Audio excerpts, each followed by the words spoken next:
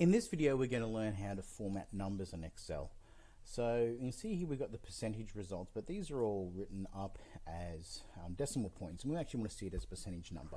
So you can see up here, this section in the home ribbon is number, and that gives us a whole range of different values or different formattings we can have for numbers. So you can see there's a whole heap of them here. The one we're going to choose is percentage, which is giving us our percent results here, but I don't want decimal points. I want to actually have whole numbers. So within here, these can increase or decrease the number of decimal points we have. So we're going to go from having having one decimal point to decimal points, or the other way around, two decimal points is down to one. So I want to have no decimal points. So I'm going to click on that one twice, which brings around to whole numbers. So you see there's a whole range of other ones you can do here, but generally that's how you format numbers, and this is how you change your decimal points.